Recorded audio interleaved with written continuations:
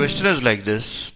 Using the property of determinants, prove that the determinant a square plus 1 ab ac and so on is equal to 1 plus a square plus b square plus c square.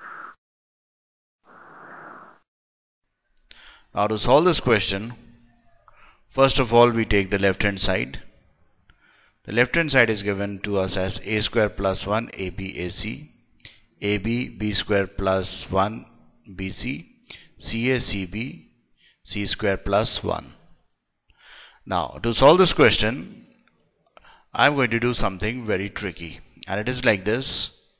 From the row 1 I am going to take a as common, from row 2 I am going to take b as common and c common from the row 3.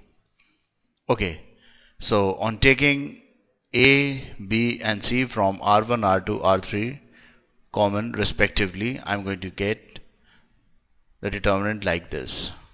So it's clear that from a, b and ac I have taken a common, and from a square plus 1 I cannot take a common, so I have divided a square plus 1 with a.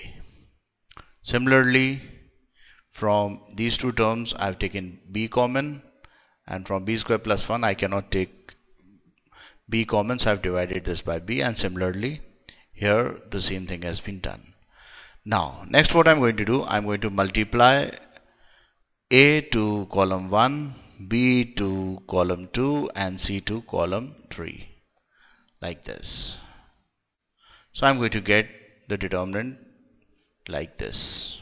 Okay, on simplifying this determinant, this a and a cancel out, this is going to become b square, this is going to become c square, a square, b square plus 1, c square plus 1.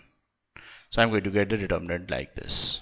Okay, now next thing what I'm going to do, I'm going to add the elements of column 2 and 3 to the column 1. So applying c1 is changed to c1 plus c2 plus c3. I'm going to get this as a square plus 1 b square c square, a square plus b square plus 1 plus c square, a square plus b square plus c square plus 1.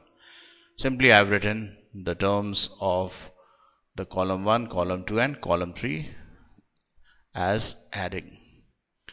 Okay, and this column c3 and c2 remains as it is. Now all these terms in the column 1 are equal to a square plus b square plus c square plus 1. So I can take 1 plus a square plus b square plus c square as common, and on taking the terms common I am going to get 1, 1, 1 and these two columns as it is. Further, I see here that all the terms of the column 1 are 1, 1 and 1, so it is very easy to make them equal to 0. That is, two terms can be made very easily equal to 0. So applying r2 is changed to r2 minus r1 and r3 is changed to r3 minus r1.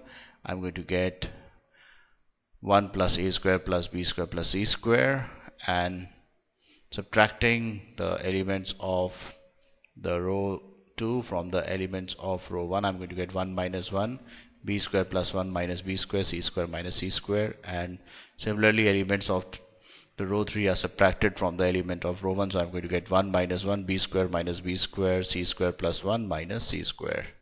So this I'm going to get 0, 0, here 1, 0, here 0, here 1. So I'm going to get the determinant like this, and on expanding along c1 I'm going to get 1 plus a square plus b square plus c square times 1 into the determinant obtained by removing the first row and first column, that is 1 into 1, 0, 0, 1 plus 0 plus 0. Okay, so this is going to be 1. I'm going to get this as a square 1 plus a square plus b square plus c square into 1, or 1 plus a square plus b square plus c square. So this is how we have proved that the determinant is equal to 1 upon a square, 1 plus a square plus b square plus c square.